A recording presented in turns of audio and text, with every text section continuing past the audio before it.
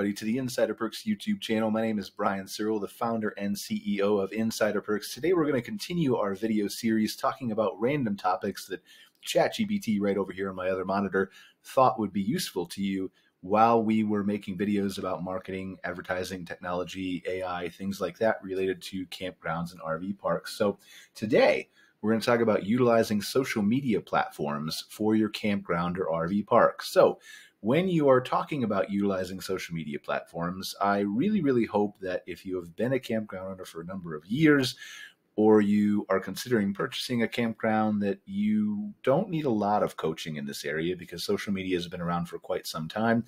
And the benefit, honestly, for organic or free social media has kind of declined quite a bit.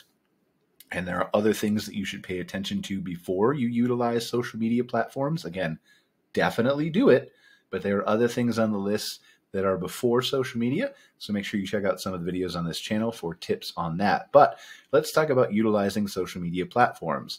The first thing you need to understand, and we're probably just going to look at a map for this video, so hopefully that's okay with you guys. Some of those will be that way and some of them won't. But when you talk about utilizing social media platforms, you first need to identify your target audience, right? So actually, yeah, we'll dive into this, right? So let's take Chicago here, and we're going to go 1, 2, 3. Plano, Texas. So just give us a good idea, right? I feel like some of these cities keep coming up again and again, or maybe I just do too many videos. But anyway, so Plano, Texas here. First thing you need to do is identify your target audience. We have a video that shows you how to do that. But for the purposes of this, let's just pretend that they're coming because they're typing in Plano campgrounds, Plano RV parks, Plano cabin rentals, Plano glamping, something into search, right? And so when you're utilizing social media platforms, you not only need to understand those keywords, you need to understand the demographic of people who are coming to Plano to go camping. Are they coming from Dallas? Are they old? Are they young? Are they women? Are they men? Are they people with families? Are they singles? Are they adventure travelers, et cetera, right? And so once you understand that, then you need to go create content for those people on social media. But before you can create content for them on social media, you need to understand that the demographic, that you've just figured out who they are, again, older, younger, male, female, black, white, Asian, whatever, right? Where do they spend their time on social media? And once you've identified that, then you go create content there. Do not try to create content everywhere. It's a losing battle. You need to go where your people are. So for the majority of the RV park campground buyer audience right now in 2024, the two platforms you should probably be concerned with are Facebook and Instagram. Now, there are certainly more of them out there, okay? But given your limited time, if you don't have a full-fledged marketing team, then you need to focus on the two that usually make the biggest difference. Now, that may be different, right? If you're a Yogi Bear Park, then you may want to focus on things like Snapchat or TikTok if you have someone who can be entertaining enough on that platform. If your demographic is more focused toward the Pinterest-style audience, then you want to focus there.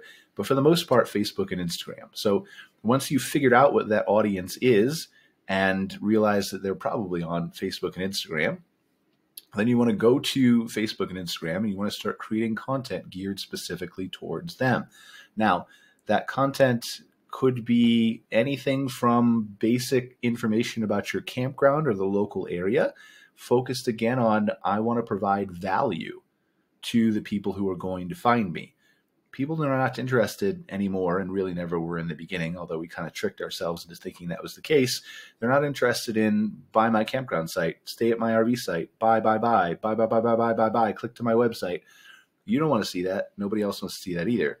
But if you provide value, if you talk to people about the local area, if you're excited about new additions or renovations to your campground, if you're highlighting your employees, if you're being authentic on social media, you will naturally get more engagement. People will be interested in what you have to say.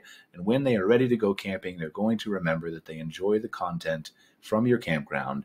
And if they happen to be going to Plano, Texas, or they live in Dallas, then they are likely going to at least put you in the mix for the places that they want to go camping next. So utilizing social media platforms, it's really quite simple. You have to understand your target audience and create content for them. You have to be authentic. Do not sell, period. End of story. There are tons of different ways you can go on, beyond that, right? Like you can break down your target audience into subcategories. You can say, all right, well, I tend to have a female audience that is older than 45 who stays at my campground, just pulling something randomly out of thin air.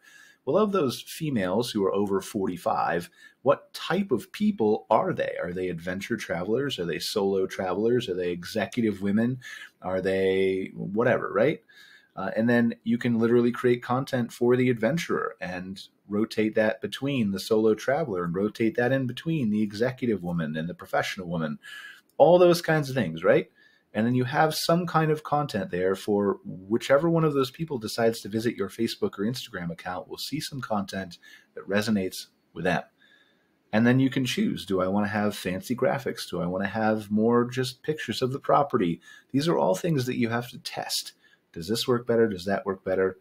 I'm on the side of authenticity versus templates and design, but there's all kinds of research and science that goes into this stuff, right? Is it better to produce more videos versus photos?